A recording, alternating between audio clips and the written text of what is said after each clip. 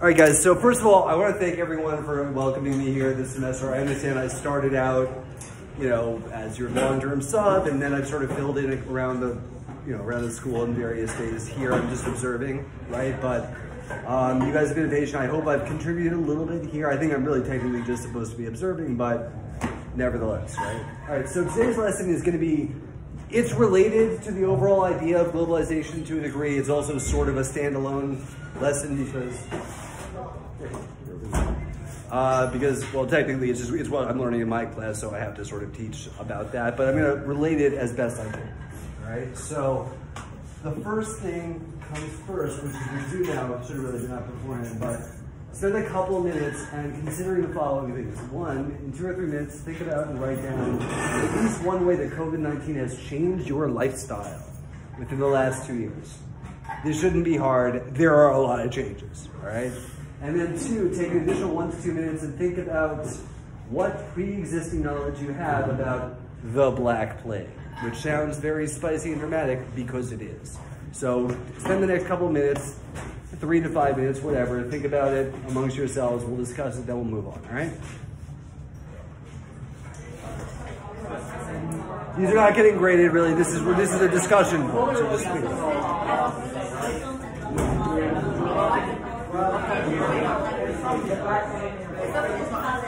Yeah.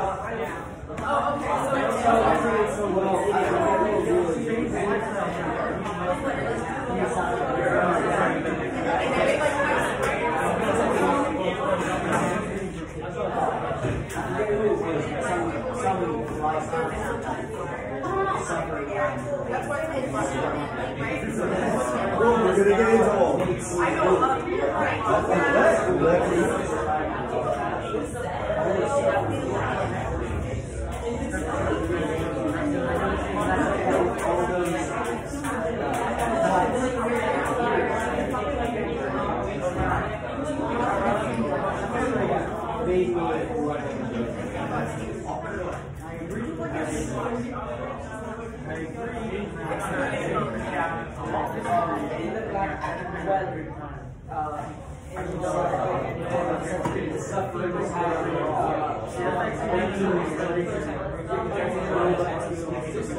Take another 2 minutes or so. All right.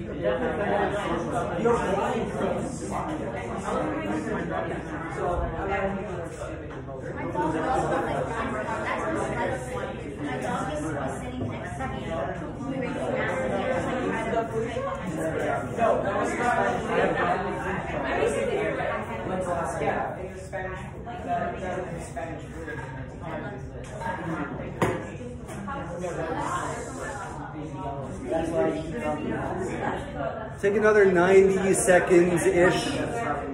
No, maybe another minute and a half.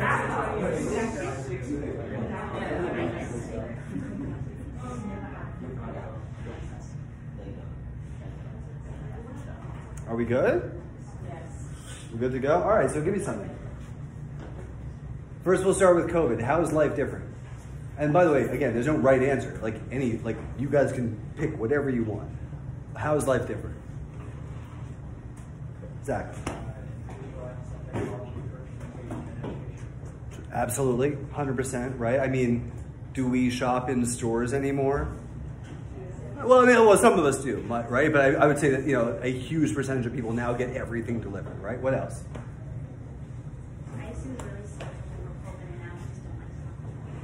I'm sorry, you used to be very social and now you don't like to talk to anyone? Well, all right, I mean, I'm sorry, but no, it's fine, but you're right, isolationism, right? Like that's become a much more thing, being self-contained, right? Both people and societies, right? What else? Wearing a mask on the train, right? Different protocols for transportation, different abilities to transport yourself at all, right? I mean, these are all huge things, right? So, again, this is the last 2 years, okay? Life looks unequivocally different. In educational theory, this would be referred to as like a chronosphere event, right? Which essentially means a time completely and totally defined by an event which is taking place, right? Like in my earlier youth, in 2001, there was this thing called 9/11, right? Like that would be a chronosphere event. Everything changed after that. Similarly, COVID-19, everything changed after that. And it's very easy to think to ourselves that we're living in a unique time, right? That being said, we are living history, guys. Like 50, 100 years from now, people will be reading about today and be like, whoa, what was going on, right? I appreciate that perspective. So in terms of, why do we study history? I mean, this is a very loose question, but I sort of like asking. Because it's a required subject? I'm not looking for answers. I'm being rhetorical at this point. But because it's a required subject, sure. Because we enjoy studying history, I do. I think maybe Zach does, I don't know, but I certainly do. Because it's interesting and compelling. Thank you, whoever said that. You anticipated the next one, right? To inspire book, film, and television productions. I mean, sure, you know, there is great historical fiction out there, right?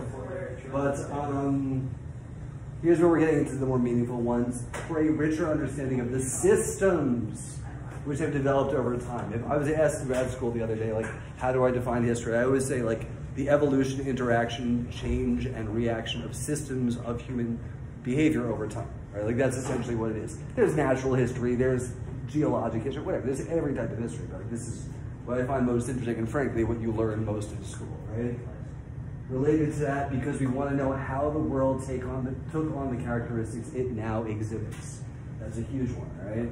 And then, and this is a real point of today's lesson, because human behaviors and activities create patterns and they recur again and again and again. Okay, like technology gets better, Zach's absolutely right, okay? But we as a species, we have not really evolved in 100,000 years. Maybe longer, actually, depending on how you look at it. Like our brain capacities haven't really changed. So in terms of behavior patterns, like there are commonalities. There's things that repeat themselves again and again and again. And in theory, we learn from the past to not repeat them, but our success with that is kind of marginal, right? How do we, well, okay, this is about sources. I'm going to skip this because you really already know this. Primary, secondary, tertiary textbooks, historical fiction, short, to a certain degree. All right. Now, this slide got a little chewed up, frankly, so I'm going to have to read this to you. Yeah, it's written, but it's written in black ink, so it's not going to do anything for you, right? But the total reported of infections, okay, from COVID-19 as of yesterday was 514 million globally since it began, right? And there have been about 6.2 million deaths. That's a lot, okay? It's a lot of people that died. Again, it's over the course of 2 years, right? If you do a little statistical analysis, there's 7.9 billion people in the world, all right? So the infection rate overall, 514 million against that, okay, it's about about 6.4%, right? Less than 10% have been infected. Of those infected, the amount of people who died is about 1.2%, right? Now, if you multiply, take it out, like the amount of people of the world who died, okay, it's not 1.2%, it's about 0.07% fatality. Okay, that actually is a lot of people. I mean, I've known people who've died, I'm sure people in this room have also. It's very sad, right? But like, within a matter of perspective, like there have been worse plagues. There have been dramatically worse plagues, and that's really what we're going to talk about today, all right? So to give you a comparison, all right? This is going to go here. Population impact. All right, so here is a little graph of the population of England. Again, by the way, it's much larger than England, but this is just where we have a really sort of useful graph, okay? You see from 1086, it should really be 1066, but whatever. Up, slow, gradual increase right ever, until about 1348, we got 4.8 million people. Then, instantly and immediately, it drops from 4.8 down to about 2.5, all right? You're talking about a nearly 50% wiping out of the entire population of our country. Question? I think it wiped out almost 1/3 of Europe. In terms of all of Europe, different countries were hit in different ways, right? So England happened to be very urban. There were a lot of urban centers, so it got hit harder than most places. But you're absolutely right. Across the board, estimates vary, right? Like counting death rates 700 years ago, it's not an exact science, right? But yeah, somewhere between 1/3 and 1/2. Some countries even more, right? But yeah, like think about it. We're talking about centuries of development, centuries of population wiped out. It would be like waking up tomorrow, or I guess in 3 years, and all of a sudden the population of this country is what it was in 1720. Okay, you can't even think about the ramifications of that. It's almost inconceivable, right? And it took hundreds of years to get back to the same place, right? So the ramifications for this sociologically, economically, politically, culturally, infinite, right? All right. Yeah, that in England, right, between 50 and 60%. All right, moving on. Why is this not going? Okay. So remember globalization, we like to think of this as a modern thing, and it is kind of. Things like industrialization, transportation networks, right? The internet, above all else, has shrunken, again, figuratively speaking, has shrunken the size of the world, right? That being said, 1350 is like not even 2 years after the plague began. And look at the spread, all right? This is the vast majority of the quote unquote known world, right? All of Europe, most of North Africa, down into Egypt, China, India, the Middle East, Central Asia, Russia, the Golden Horde, like pretty much the whole world had this thing. And we're dying in tremendous, tremendous numbers. So the idea that global interaction and flow is a new thing is really completely inaccurate, right? It's just that it happens faster. It happens much, much faster, and things are more interconnected, right?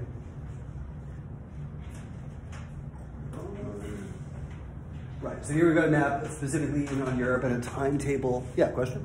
Do you think that maybe COVID was like kind of similar in the way that it affected people, but it's just technology developed more, so less died and it didn't spread as much? Well, you're jumping the gun a little bit on this lesson, but yeah, the answer is to a certain extent, yes. I agree with that. There are notable differences. I think that it's playing out in the political field is a little different because, again, popular opinion and popular sovereignty and voting patterns affect the way in which society interacts with these things a little differently, but yeah, generally speaking. Question? We got a lot to get through, so. I heard a theory that the only reason that Europe got the bubonic plague is because Genghis Khan was launching his dead soldiers into a fortress that had the plague. Couple things. One, Genghis Khan had been dead for about 50 years already.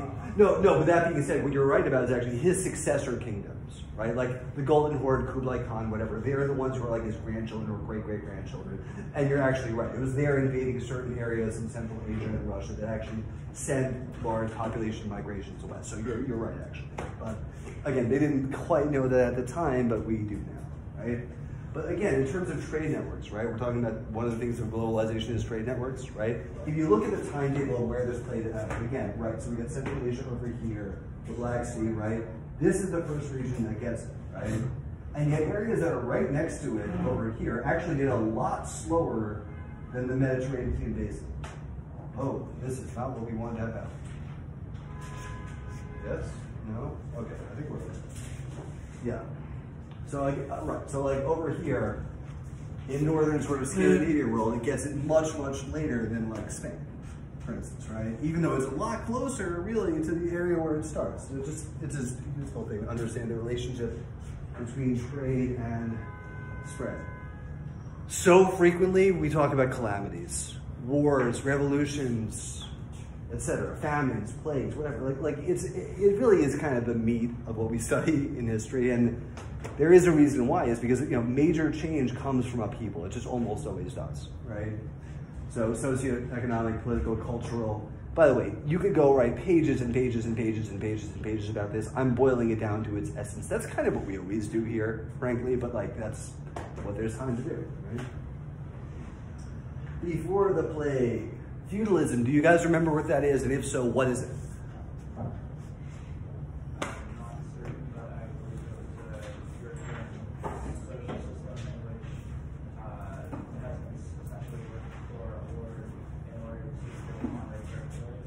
Right, okay, I would say it's both a social system and a political and an economic and frankly a military system also. It's all of the above. It's essentially how society organizes itself, and this is a very loose estimate from like 800 AD straight through until about 1400. I mean, it's just the dominating form, right? And yeah, there's a king, right? But really the economic realities of what governs society are lordship, right? Like I would be the Earl or the Duke of Manhattan. I mean, I'm making it up, but like the point is, and then everyone on that island doesn't own anything. Their job is to work the land because everything is derived from food and goods, right? Like, I mean, there is money, but it's not the main thing that steers the economy, right?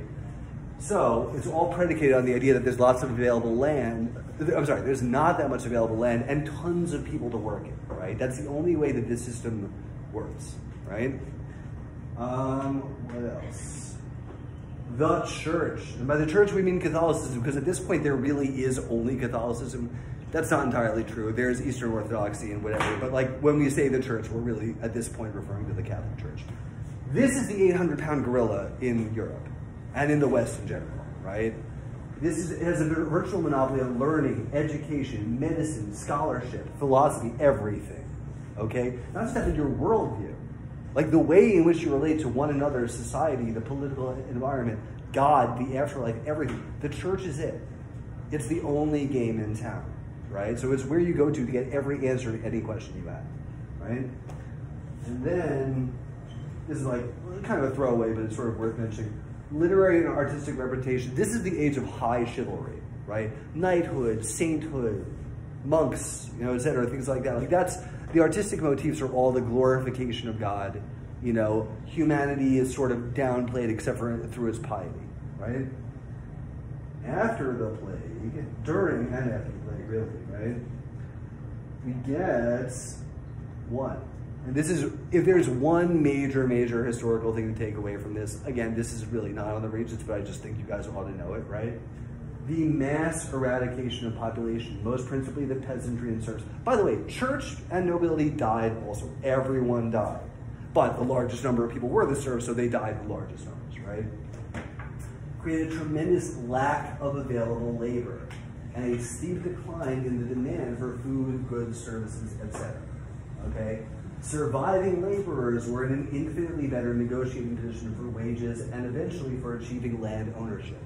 And what I want you to take away from this is that like the whole idea of capitalism and the development of a middle class, this is when it happened, okay? If I own Manhattan and I've got 50,000 people to work it, right? Like, I'm sitting pretty.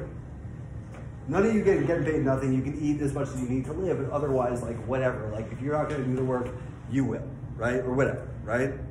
The point is, that's not the case anymore. If you only have 300 people to work the land that 1,000 people would have beforehand, they can negotiate. The value of their labor has gone up, and eventually the value of the land has gone down, right? Because again, like if there's nobody to work it, like what are you gonna do? Okay, so this is a big deal. This is one of the things that sets the stage for early sort of proto-capitalism. Not full-blown, it takes a while, but like this is one of the things that plants the seeds. Two, some have argued, I would argue, frankly, that the failure of the church to explain or adequately deal with the plague led to a delegitimization of its integrity as an institution, all right?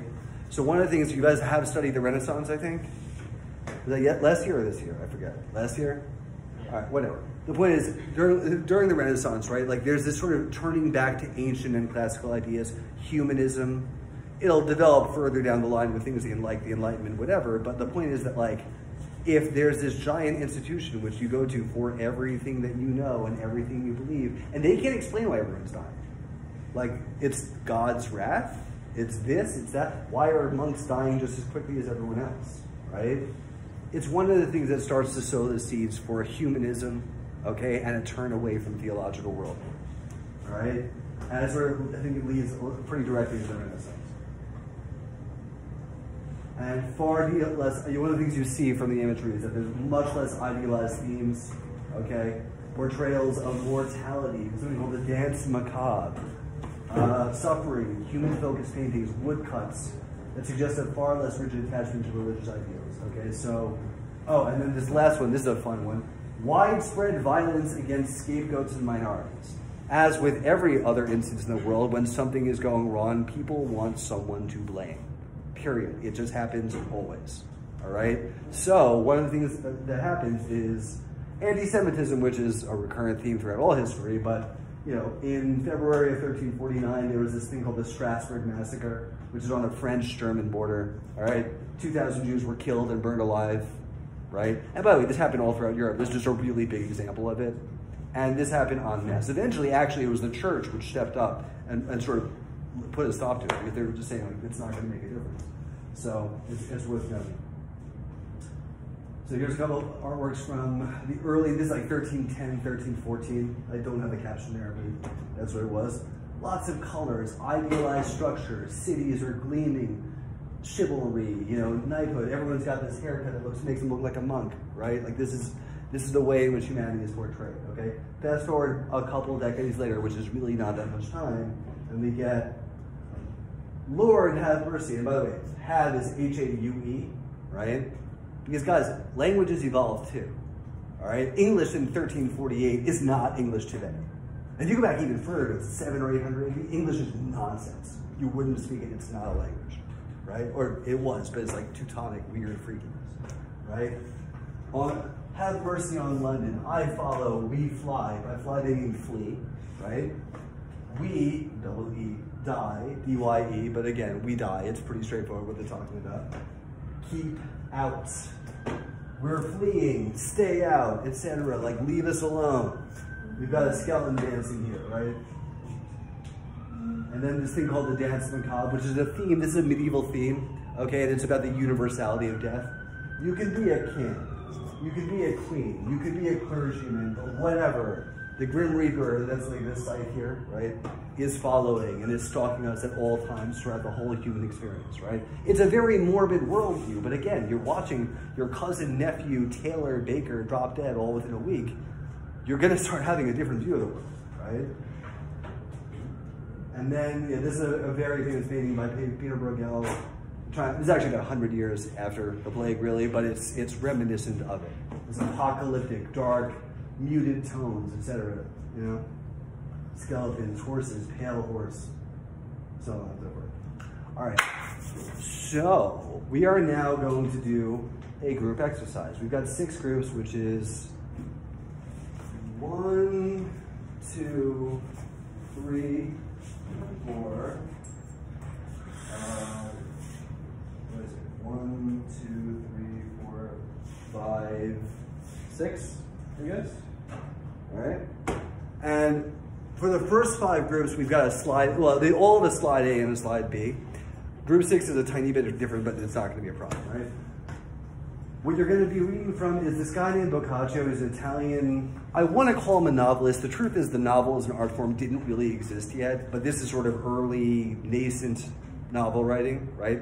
There's a thing called the Decameron. He wrote that in about late 1360s, early 1370s, but he lived through this himself, okay? Like, he was living in Florence at the time that the plague broke out, and he very, very aptly described what's going on. So you're gonna read primary document, a little excerpt from there, okay? And then the slide A, which is the second part of it, right, is gonna be contemporary headline right here, right now. And by that, I mean 2020, 2021, the last year or 2 years, okay? And I'm asking you to do 2 things. One, describe what each thing is saying, like the meaning. What is the meaning specifically of the statement, and also, if possible, what does it reveal about the society which is writing it, right? And then say, are there similarities or differences or connections between the information and circumstances being portrayed in one versus the other? All right? Questions? Yes, no, maybe? All right? Okay, let's get started.